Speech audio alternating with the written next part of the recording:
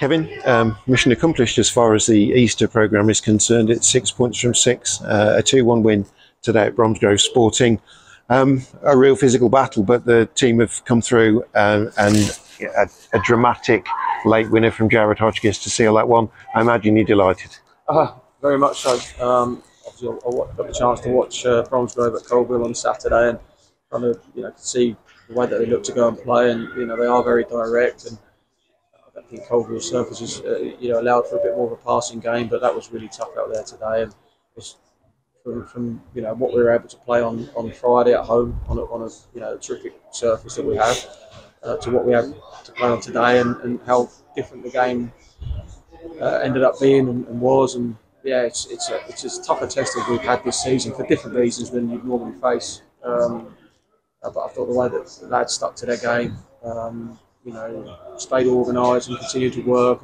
It was very frustrating. There weren't no real passages of play out there today, and it's difficult for lads when you ask them to play in a different way, because that's what the surface dictates, and the opposition maybe dictate to a certain degree as well.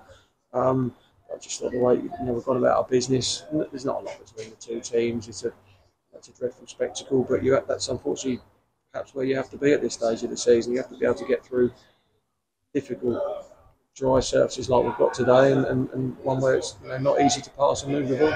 Sure. As you say, play was very fragmented, wasn't it? I think I'd describe it. There's not a lot of flow to it, other than probably your defence looking skywards and waiting for the ball to land on them again. Yeah. But they coped with that. They saw that off after the first 20-25 minutes or so, and were just starting to come into the game, I think, when, ironically, Blissett scored the goal for Bromsgrove. A little bit of a dubious goal, isn't it? Fraser's adamant that it was a foul. I think probably got a bit of a case, but away from home, you don't get those decisions, do you? But I thought the way that the lads stayed, stuck to the task. So Brandon's come up with a save there for us, and we could have fallen 2 behind. Terrific save from Brandon when you really needed it.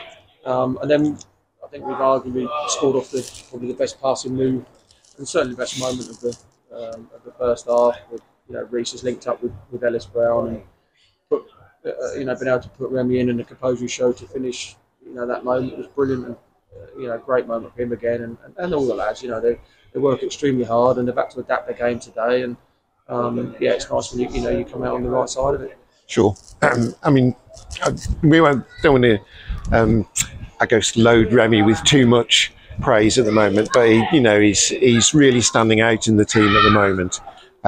Probably because he has the more experienced players around him to give him that platform to do that. Yeah, I think it's about combinations and relationships throughout the side, and Kyle kind of gives him that platform to end up in good areas and good places. Equally, Remy's got fantastic energy and ability to end up in those places, and when you get there, show that little bit of composure to go and finish the job is a great skill. It's all about developing an understanding with your teammates, what you do well and not so well, and likewise. So all those combinations can take a while to develop and understand, and you always, as a manager, searching ones that work and ones that don't perhaps work so well, and understanding that. So he's had some terrific moments over the weekend, and it deserves all the plaudits he gets. But equally, outside of that, lots of players that give him that platform, and he gives the platform to other players as well to go on and do well. And just lovely when you see a young man like that that's had the disappointment of coming out of a championship club in Birmingham. And that full-time situation, and having to get a foothold back in the game, and I'd just love to see him kick on now and get to a better level. He's certainly capable of it, along with a few others there. And again, the credit that they deserve for knuckling down in what is they can find a really challenging situation. Just love it when you see them thrive and enjoy their football and get a smile back on their face. And there's several of them, lots of them there that have been really good for us this season. Sure. You speak about moments a lot. I think it would be fair to describe the one that Jared Hodgkiss provided as a real moment, and that's the second time he's done that this season. He got the winner away at Berkhamsted, and he's popped up again, an unlikely match winner today. But I don't know, just showing that, I guess, that little bit of experience and that and that willingness to get in there, and almost that drive and that willing to risk and get in there. Yeah, it's a great credit to him. Like when the goal, we've worked a few passes out the side there. I think Ellis ended up putting the ball in, and I was kind of shocked. I was wondering why he wants to do in front of me at that stage, and he's made it up to into the penalty area. It's like terrific, and the awareness he's shown to steer it goalward and finish like he has. Again, another player, probably at the other end of his career, that deserves a terrific amount of credit. The way that he's conducted himself, probably would like more minutes. Playing on the left-hand side, how he's got on with that job, and just couldn't speak highly enough of him. And like I say, the group as a whole, they just adapt to situations and keep finding that bit of resilience and resolve to keep working hard for one another. And it was a grind today. It was no spectacle. It was a difficult game to play, and it's not how we generally set up and look to play. But we slowly get our head around it. We forced one or two moments, and like I say, yeah, delighted for him. He's been brilliant for us at the age he is, and still keep on about that because he looks after himself tremendously well, like the rest. And it's just a really pleasing moment for everybody. We move on to Leamington at home on Saturday, and with a 10-point gap over Redditch now to 6th place.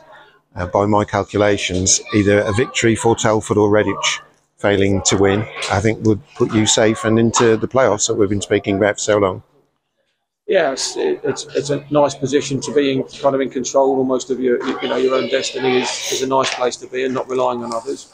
We've had to work really hard throughout the whole course of the season. We've been without doubt through difficult periods, and I've made errors along the way. That's what happens, and always knew would be the case. I wasn't going to get every decision and choice right about players, and slowly we've evolved and we're taking a bit of shape. And I don't think that doesn't stop now. We're all the time learning and understanding about players and their capabilities. And coming here today and having to dig in and be direct and stick your head in and do all those nasty things was really, really important. I think Bromsgrove's probably done it better than us in the first half, the long period that I play here every other week, and will understand it better than we do. And for us to adapt, you have to adapt and be versatile is a big thing. And I'm delighted for the resolve that we've shown within the group to get the other side of it, take the 3 points, and as you say, obviously look forward to a massive game against Leamington next week. Kevin, congratulations on your victory today. Thanks for your time as ever, and we'll see you on Saturday. Thank you.